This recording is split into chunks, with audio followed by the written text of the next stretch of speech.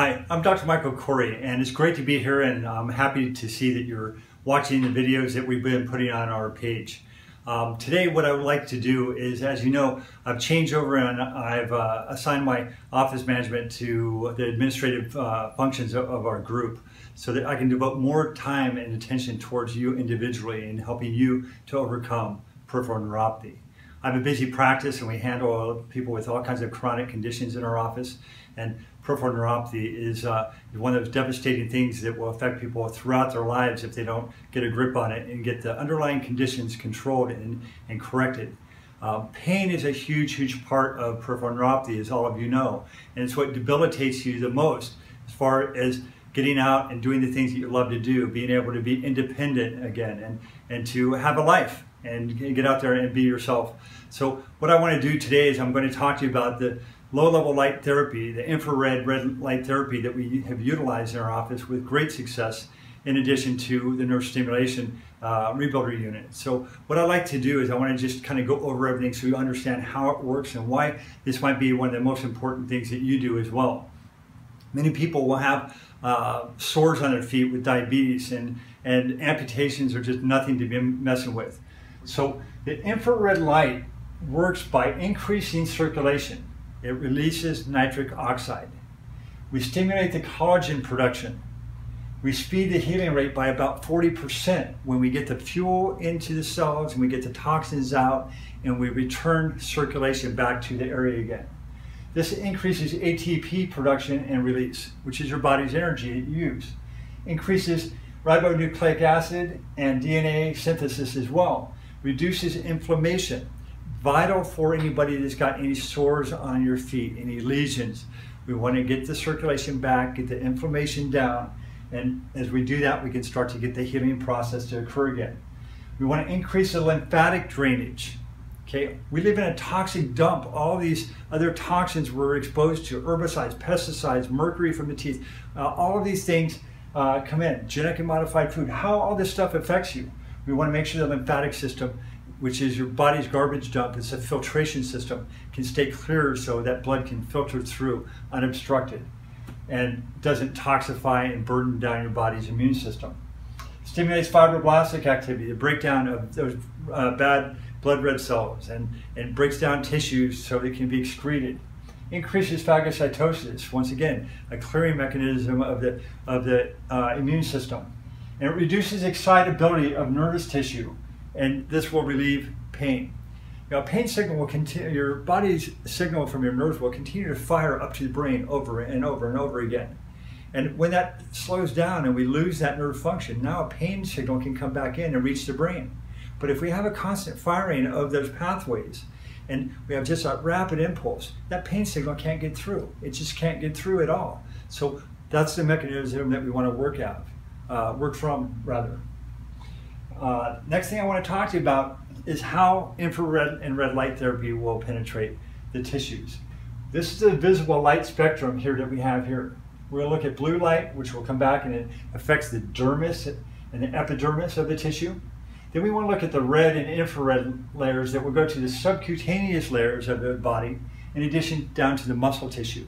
I want those muscles to fire and I want those nerves to be regenerated all the way from the deep tissues up to the epidermis of the skin layer.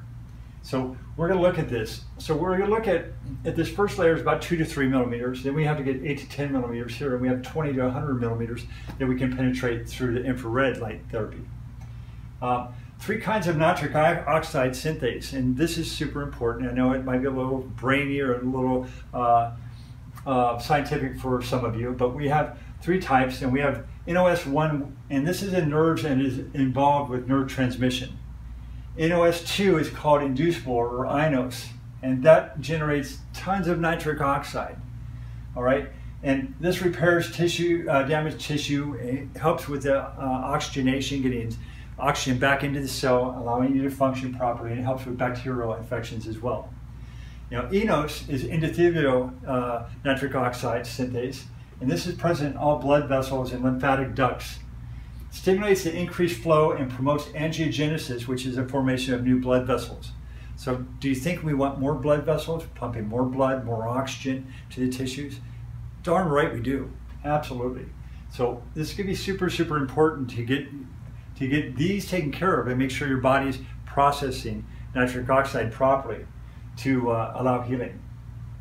Now, infrared light and nitric oxide will stimulate growth, enhances the immune system, and is what we call a neuromodulator, and stimulates stem cell proliferation. There's so much about stem cells nowadays, and I'm sure some of you might have, hopefully, maybe not, unless you've gotten great results. Stem cells for peripheral neuropathy right now are not where I think that it should be or where it can be. So give it time before you do the stem cells for peripheral neuropathy at this time. I just don't see that everybody on the scale is everybody's getting results with this. So we want to look a little deeper. We want to make sure that we go through it and we correct the underlying causes of the dysfunction, the toxins, the endotoxins, the excitotoxins. We want to make sure we get the toxicity of diabetes and these other things and the medications you're taking that's caused it out of your system. We'll get better results with stem cell in that way, I believe. Nitric oxide is important towards pain relief, analgesia, vasodilation, angiogenesis. It's anti-cancer, anti-inflammatory, antimicrobial. Nitric oxide donors such as NTG, arginine, they're widely prescribed.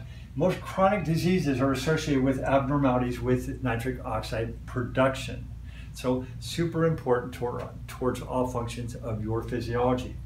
Long-term nitric oxide problems is it will generate reactive nitrogen species, and in this process it's a toxicity that occurs. We have inhibition of mitochondria, the powerhouse of every individual cell is destroyed and toxic, and ATP production is decreased as a consequence. We get reversible binding of nitric oxide to cytochrome C oxidase and sensitizing tissues to hypoxia. So cells don't get oxygenation, they get sensitized, and all of a sudden we start getting a numbness and we start getting destruction of tissues. Peroxynitrates irreversibly inhibit the mitochondria. They get in the way of the mitochondria, the powerhouse to that cell, and ATP production. Increases cell permeability and induces cell destruction and death. So not good things to happen. We want to make sure that we get the body working the way that it was designed to work and resolving these underlying issues. So solutions is a combination reaction and prescription. We use nitric oxide donors and antioxidants to maintain the nitric oxide bioavailability, to make sure that the cells have access to the nitric oxide. We use low-level light therapy to disassociate nitric oxide from the cytochrome C oxidase, from hemoglobin, from myoglobin, and this allows more oxygen actually to get into the tissues. Now, release of nitric oxide stimulates stem cell proliferation and differentiation. Like I said, let's work with your body stem cells and get the underlying causes corrected so that we can get you in better shape. Infrared and red low-level light therapy in healthy tissues. Normally, for the normal person, this will normally, some cytochrome C oxidase is bound to nitric oxide, which will inactivate it. And when we look at the red and infrared light, this will disassociate that nitric oxide from that cytochrome C. We look at increased nitric oxide causing stimulation of the stem cell proliferation, and I believe I just had a duplicate there, so we want to make sure that we correct that. But nitric oxide is disassociated. Let's go back over to this next one here. Diabetic neuropathy. So this is an infrared, the thermography pictures that I talked to you about when we look at diagnosis. So thermography is looking at heat penetration, heat differentials. We'll see on the far left how we have a lot of inflammation going on in here. And as we look at the inflammation, what we want to look at is we want to look at this before compared to this after. And as we do so, we're going to see that those hot spots are removed and we see more proliferation. Now, I also use another unit when we utilize low-level light therapy, and it helps fire the nerve itself, so we get a stimulation in conjunction with the low-level light therapy. But I think it's super, super important to take into the nitric oxide issues that we can really greatly help with the infrared and red light therapy.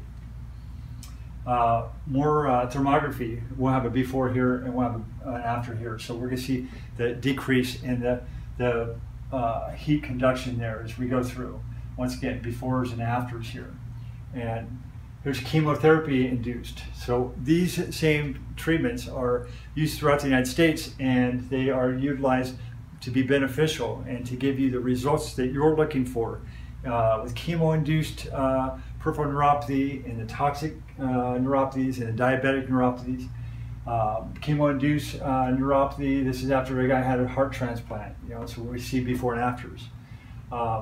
Now, when we talk about ulcers, and I don't want to gross you out because I got some pictures up here that might gross you out a little bit. So if you have anybody that's a little queasy, you might not want to look at these next couple of slides, or just turn away and let a minute and a half or so go by.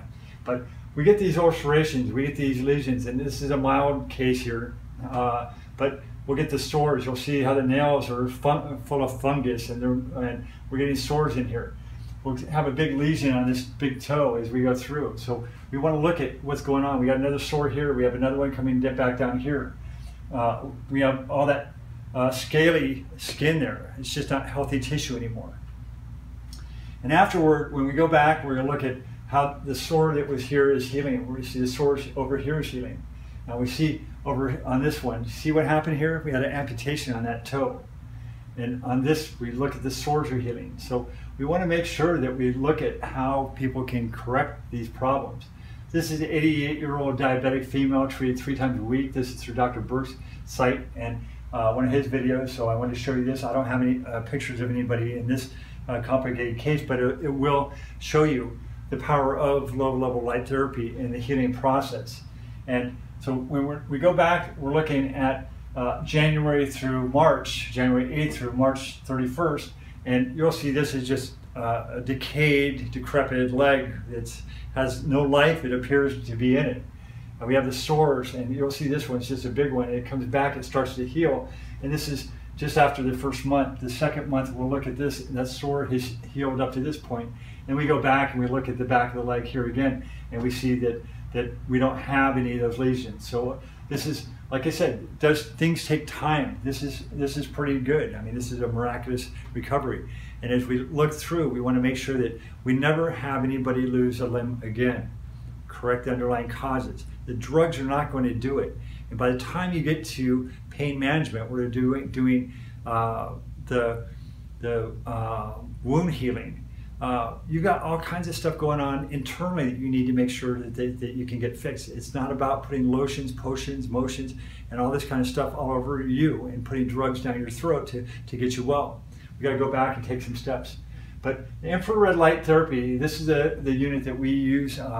And if you have questions, please, by all means, I'm going to put a link underneath this video so you can have a breakthrough call with me, and that's where you and I can talk about what therapies are going to be the best for you. In many situations, I will recommend low-level light therapy. Other situations, I won't, because maybe there's a better alternative and another avenue for you to take. But we want to look at the frequencies. We look at the 7 frequencies. This is going to go through, you hit the start button, and we have it pre-programmed for our clients. So it's going to go through 7 frequencies of penetration, of depth, of healing. So frequency 1 is going to increase circulation, chronic wound healing. Frequency 2 is anti-inflammatory for injuries and infection. We're going to look at frequency 3 for general nerve stimulation frequency.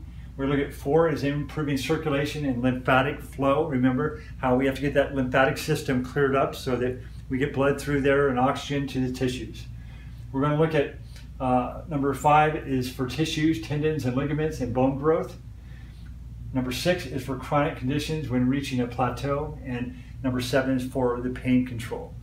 So we're going to look at those depths like I showed you on how that red and infrared penetration will reach down into the tissues and get you well. This is infrared booties.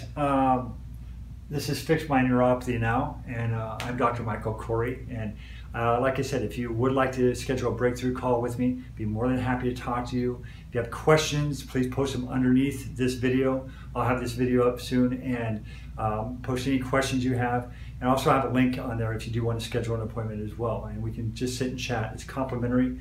I'm at your service, and like I said, my staff is now taking care of the administrative aspects of our Facebook group, so I'm going to devote myself to you in helping you to get well. If you have any questions or comments, please put a post underneath the video.